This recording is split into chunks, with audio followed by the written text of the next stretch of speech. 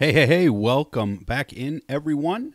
This is Jason Dutch, and the curtain is up. Hello, how are we doing? Hey, so thank you for joining me for the second ever episode of All Things Equal from Jason Dutch, a voice from the underground. So today I want to talk about something that is a little bit difficult to talk about. And forgive me, I got a little scratchy throat today, so if I have to clear it, sorry. But so yesterday we had yet another mass shooting in the United States, and this one took place in the Midland, Odessa, Texas area. The second one in less than a month in Texas, and the third one in the United States in the same time frame, with the other being in Ohio. And this is obviously something that I think everybody, whether you're on the right or the left of the gun debate, wants to see some change. Like I don't think anybody sits at home and says, oh yeah, boy, look, them people are dying. It's always fun to watch. You know, we're desensitized by movies and stuff like that, but it's a really unfortunate situation. It's tragic. And this one hit a little bit close to home for me because my brother-in-law works in Midland. So, you know, when I first saw that, I was like, holy shit. You know what I mean? Pardon my French, but I was worried for a second that, you know, it could hit closer to home than normal. Luckily, he wasn't at work that day. So thank God for that, right? But nonetheless, there are 5, 6 people who did lose their lives, and another 20 or something that were shot yesterday, and were injured in some way, who obviously are being adversely affected by this issue. So, again, this show is meant to be from a centrist point of view. Sometimes I'm going to be on the left, sometimes I'm going to be on the right, and in this one, really in the middle. I really am, but I see what both sides are talking about on this. So I made some notes here. I'm going to pull some of these notes up and talk about them with you guys, because I'm going to try to be as centrist as possible here, but we'll go where we're going to go. So there was a shooting that took place the other day. There is a debate on both sides of this that I'm going to read a little bit on from pros and cons. Now, this particular article is from a website called procon.org. It's a really interesting website. I've used it a few times on my podcast, as well as just in conversation and research and that sort of thing. So a few facts about guns in the United States, first and foremost. The United States has 120.5 guns per 100 people. That's far and away number one in the Western world, and I believe also in the world. That's about 393 million guns.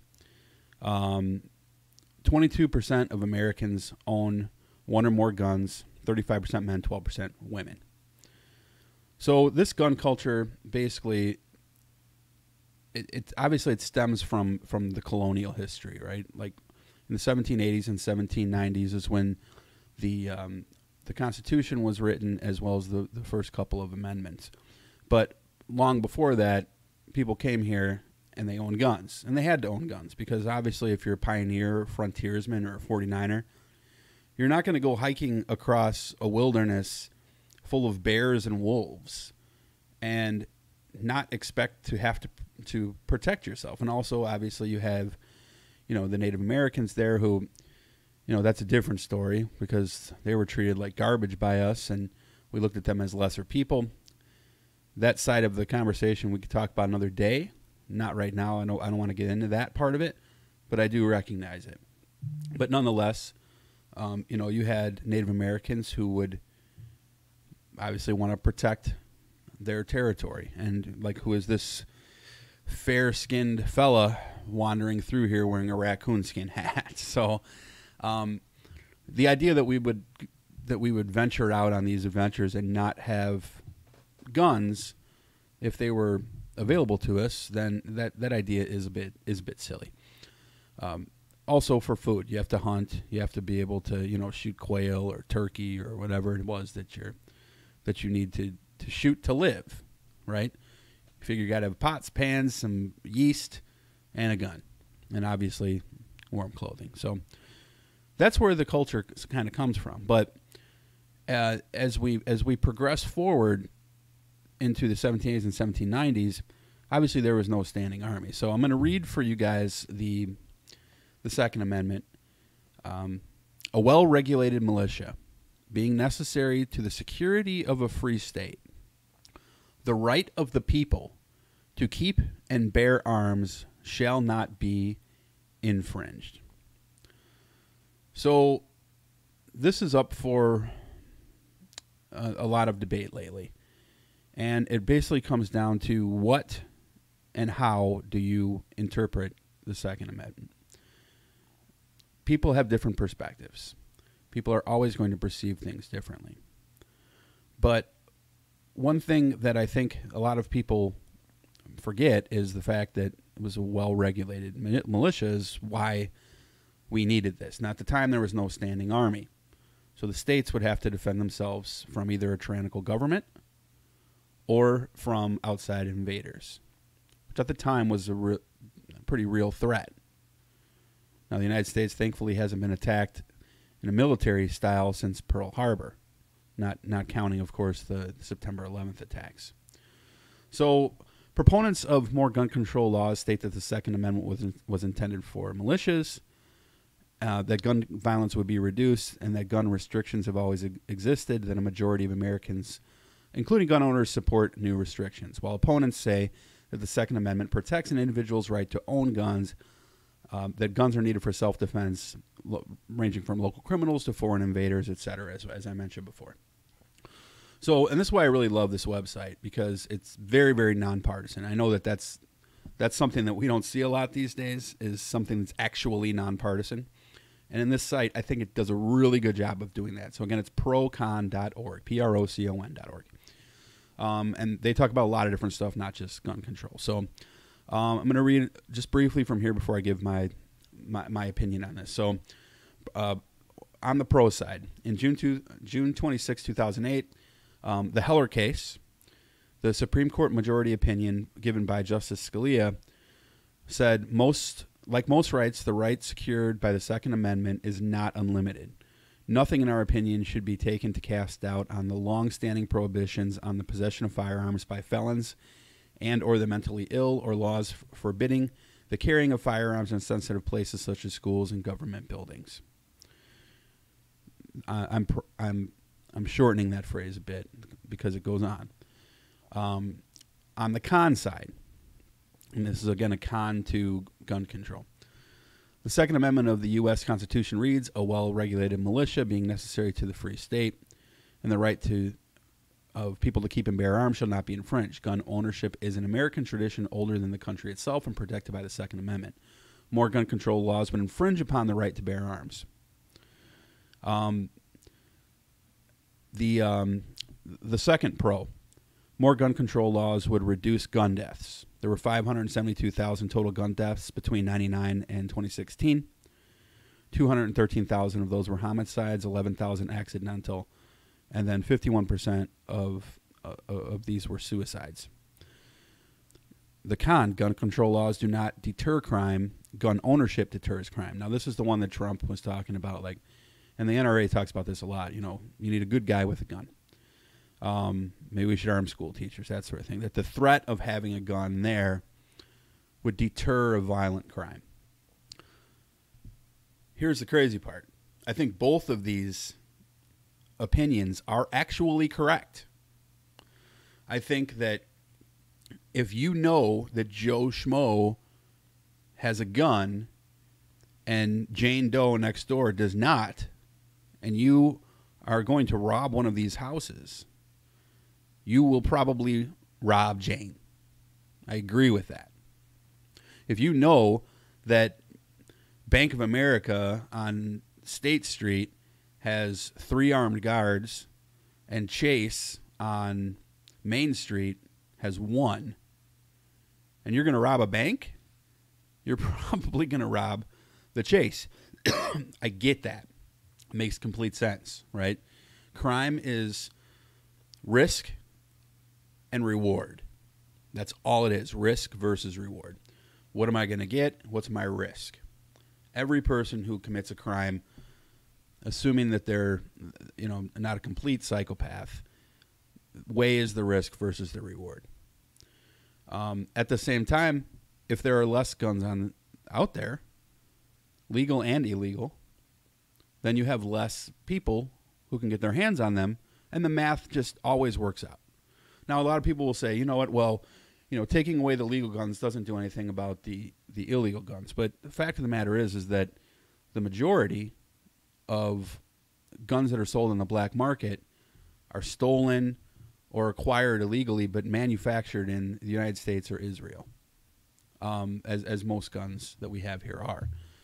These guns are not being shipped in from Russia on crates, coming on overseas containers. That's just typically not the way they are. Now, some do come from Latin America. That is absolutely correct, along with drugs. We know that this is the case. It's not really an argument for the wall, though, in my opinion, though I won't talk about that much on this podcast, because those typically these items will come through legal ports of entry. They're just smuggled in quite well. But I think that both of those arguments do carry a little bit of weight. So the question becomes, what do we do? Now, we always have laws that change. Employment laws have changed to protect workers. Drug laws have changed as different drugs have come onto the market, and people have been affected by them. It used to be okay to marry a 12-year-old girl. If you ever watched Little House on the Prairie, it was probably not something that I would have liked to have had done, but you used to be able to marry a woman long before she was 18 years old. Laws changed on gay marriage, on truancy at school, sexual harassment, voting rights. As we progress as a society, voting rights have changed. You used to be able to throw a woman in jail for wearing provocative swimwear. That law changed. So why, I ask you, are guns not subject to change? Why? Guns have changed. There is absolutely no way that the Founding Fathers could have anticipated a bazooka. Now, obviously, I can't go buy a bazooka. But the fact of the matter is there's no way that they would have said, oh, yeah, well, we're going to have bazookas in 100 years, so we have to write a law for bazookas. No. They didn't. They said, okay, we don't have a standing army.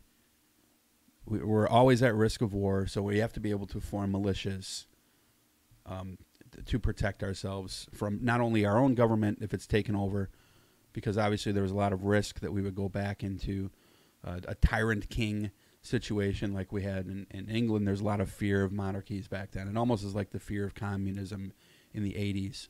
That was the fear of a monarchy back then.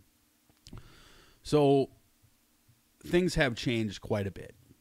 The Founding Fathers did not see M16s or AR-15s or anything like that as being realistic. Flamethrowers, all this stuff is like new. So we have to adapt as a society just like we adapt to anything else. But at the same time, protect the rights of gun owners like myself. I own a gun. It's 3 feet from me. Of course, it's kept safe. Now, the thing about the Second Amendment, and I know that this video is probably going to be a little bit longer than most of mine, is that when the narrative around the Second Amendment kind of changed in the 1980s. Prior to that, it really was not. What a lot of people did, I guess the easiest way to say this is they took away the top. They started quoting the Second Amendment without the first part about the militia. And that narrative sort of changed. And there was a quote from Warren Burger, who was a GOP supporter. He was a Republican. He was the Chief Justice of the Supreme Court. And he was retired when he said this, but he basically has said, look, what's going on right now, this new interpretation of the Second Amendment is a complete fraud. The NRA sort of shifted their views on this too. Of course, the NRA is supported by gun lobbyists and gun manufacturers. So I'm sorry, but they're a little bit corrupt. They serve some good as well. But their motivation is money. Simple as that. Oftentimes you'll hear the argument that you need a license to drive a car, so why do you not need one for a firearm? Then the right wing will say, well, there's a difference between a right and a privilege. I'm going to say on this one, on my opinion, gun ownership is definitely a privilege. You can prove this very quickly, because if you're a felon, you lose it. So that brings us into these red flag laws that people are talking about. So red flag laws, I think, are a good idea. I do understand that there is some risk of people trying to sabotage you. If your 5 neighbors think you're a weirdo for whatever reason, maybe you are. I know I am. They can gang up on you and say, oh, I want him to take his guns away because I don't like the guy's political viewpoints or his religion. Maybe he's Muslim and you just don't want the Muslim guy to own a gun because you're afraid of him or something. People could do that. Most people would be wrong. But you would have to trust that the judge would be able to look into that. And what I find funny is, like, when people are so worried about their rights, but when you have a mass shooting, it's almost like, yeah, I'm sad those people died. I'll cry for today, and then tomorrow I'll get back to my life. But just don't mess with my rights. Why should my rights be infringed upon? Because somebody else did something. And I'm not sure that I necessarily agree with that. It's. But at the same time, I'm not advocating for people to give up their handguns. I just think that when you, like, an AR-15 is fun to fire. I get it, right? It's a blast, literally and figuratively. But you can do this at a gun range. You don't necessarily have to have it in your house. And if I own an AR-15, let's say that I own one, I'm going to keep it locked up in a cage, in a gun vault, right? That gun vault may or may not be in my bedroom. If someone breaks into my house, I would think that I could put my hand on my little safe and pull my gun out of it, my Springfield 9mm, and pull that out, pop the clip in, and get to that a lot quicker than I would to my AR-15, which is in a gun vault. And if you're not keeping it in a gun vault, then you shouldn't be owning a gun. That's just my thought. On this one, I'm not pretending that what I'm saying here is biblical, because your situation may be different. But it seems to me that it would be quicker to get to the handgun. I can put a handgun in a drawer right next to my bed. I cannot do that with an AR-15. And like I said, I understand AR-15s are fun to fire. Then we can go and rent them from a gun range. Where are you going to shoot it at anyway? I mean, is it that important to your life as a whole to have it to be able to go into the Nevada desert and shoot your gun? Is it really that important to you that you should be able to do that? And not only you, but everybody else who may not be as well trained with guns, because that's another thing too. People aren't always as well trained with guns as you may be, but yet there's no restriction.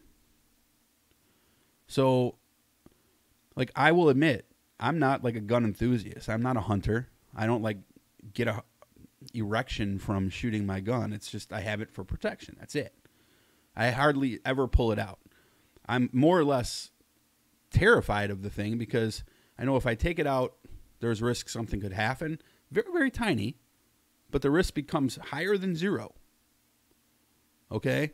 So I've seen a lot of people who, when they take their gun out of their safe, they instinctively, because we're used to playing with squirt guns and stuff, they put their finger on the trigger. Now, it takes active learning to learn not to do that. Any established gun owner will tell you never put your finger on the trigger unless you are about to use it. But that is a learned behavior. You have to be taught that by your dad or by your uncle or by someone at the gun range. Instinctively, that's not what we do, right? So when someone does that, people say, oh, look at this guy. He's an idiot. He doesn't know how to handle a gun. Then why would we let him own it? Why would you let him own it without taking a proper course and learning how to use it just to keep himself safe from accidental? We saw in that other report, 11,000 people died in that 10-year period because of accidental shootings. So we do have to have some responsibility here. So, I mean, and again, with AR-15s, my house is not being attacked by ninjas. So not only do I think it would be harder to get to it, I don't really think it's necessary. It's not really, it is overkill, in my opinion, to have all these high-powered, high-magazine guns. And I know AR-15s are not a super strong gun. I get that, right? They're, as far as the power of the bullet, there are far more powerful guns out there, and even many handguns that are more powerful. But what it is it's the clip size, right? And the ease of use. It's much easier to spray the street with that than it is to do a herky-jerky motion with your hand. That's just a simple fact. And I know if you're a right-winger, you're listening to this guy, he doesn't know what he's talking about. But you have to listen to facts. I think it's 68% of all mass shootings were committed with a gun that was not a handgun. So to ignore that is a bit irresponsible. So I know that I'm a little over on how long I usually like to go on these. So as far as solutions, this is the difficult part because I don't really know that there is like this one perfect answer.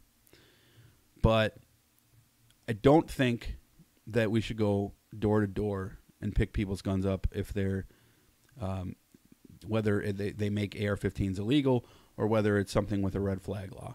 And I actually neglected to finish my thought on red flag law, so I'll put a pin in that and come back to it in a minute. But if you go door to door, you're going to have issues. There have been a couple of cases of people who were supposed to have their weapons taken away because of red flag laws, but decided to have a shootout with the police and were killed instead. Or worse yet, shoot a police officer. So I'm not sure that you want ATF coming to going door to door to collect these things. That would probably cause a lot of issue. But what you could probably do is to give some sort of a tax incentive. So say, here, you know what? Whether it probably wouldn't be applicable in the case of a red flag repossession, but it would be if they were to outlaw the guns and maybe restrict their use only to the range, where you can go and rent one from the range, or you can own it and keep it at the range and use it there as much as you want, buy ammo as you're there. You can either have it relegated to the range and put it into the responsibility of that range. And if you want to go out of town, have it shipped to a different range, right? Or rent one when you get there, if it's that important to you. So the other thing is that you can give a tax credit. So if you were to give a tax credit of, say, 300% of the value of that gun to turn it in, and then it can be used by either military or law enforcement or training or something of that nature, or sold to a gun range, so that they can rent it out to people who want to come in and do some sport shooting. I think that a tax break would be a good way to try to facilitate that. And then if the people who don't comply with it but are legally registered to own it, then you can give them some sort of tax penalty until they turn it in. Now, obviously, these things would go to the Supreme Court, and they'd have to stand up to scrutiny, and I get that. This obviously doesn't do anything about illegal guns as well, the ones that are already out there. But by filtering new legal guns to the street, you are going to stem the flow of illegal guns at some point in time, and then as they are recouped or confiscated, that number is going to start going down. And I think the goal here, and like I said, I'm not pretending to have answers here. I'm not. I'm just trying to throw ideas out there. So I think the goal that we all have is to lower the amount of people that are killed needlessly by firearms. And the last thing I'll talk about here, again, red flag laws I think are a really good idea. I think that the chance that you would be turned in by your neighbors just completely out of the blue on some kind of fake, some posse gets together and just decides they want to take you down for no reason. Well, why are they doing that? Or maybe you are more of a problem than you thought. But on the second hand, I don't think it's that necessarily realistic that that's going to happen too frequently. Last but not least, people talk a lot about, well, should we make knives illegal? People kill people with knives. I can kill you with a pencil. I can kill you with this desk. I could somehow smash your face into this desk. I'm 220 pounds. I could probably do that. Okay? I could kill you with this iPad if I were to throw it at you like David and Goliath, right? And hit you perfectly. I can kill you with a lot of things. The difference, though, I think, is that every one of those things that I mentioned, including a knife, has a use outside of killing someone. Or killing, so to speak, being the key word. Yeah, a gun can be used to kill prey or an animal, something you're hunting. But it's only made to kill. A gun is not made for anything else other than that. Yes, it's used for sport shooting and, skeet shooting and stuff like that sometimes. But those are things that evolved out of it. And every one of those people also started using a gun, not because they like shooting clay pigeons and thought that was fun, but because they became enamored with real guns first. And I know you get a power trip from it. You get a power trip from shooting an AR-15, just like I get from my motorcycle. Especially from a sport bike. Get all that power between your legs. You want to use it. And sadly, it's the same thing with a gun. So I also don't think that good people turning in their guns really helps. So I'm interested in the conversation here, guys. Any comments that you have below? Post the comments below. Share this show with your friends. If you want to check out the podcast, you can do so by going to www.vfupodcast.yolasite.com. Along with my hosts, TJ and Big Haas, we have a lot of nice, cool stuff that we talk about there. So this will probably be one of the longer videos that I do. I might even do another one on here because, like I said, on this one I am not the beat-all that end-all. I am not the grand poobah of gun knowledge. I'm just looking at something from a common sense perspective. And again, I think that both sides have some good arguments here. And I think that this debate needs to be undertaken with a lot more civility and realizing that, hey, you know what? Maybe the other side isn't absolutely crazy. Let's listen to what they say and try to figure out some legislation that actually works. Because an overall ban's not just going to work on guns, maybe on AR-15s, but also doing nothing is obviously the wrong thing as well. So people, let's do something. And that's with all things being equal on All Things Equal, the vlog. Thank you very much, guys. I appreciate you joining the show. And we'll see you soon. Laters.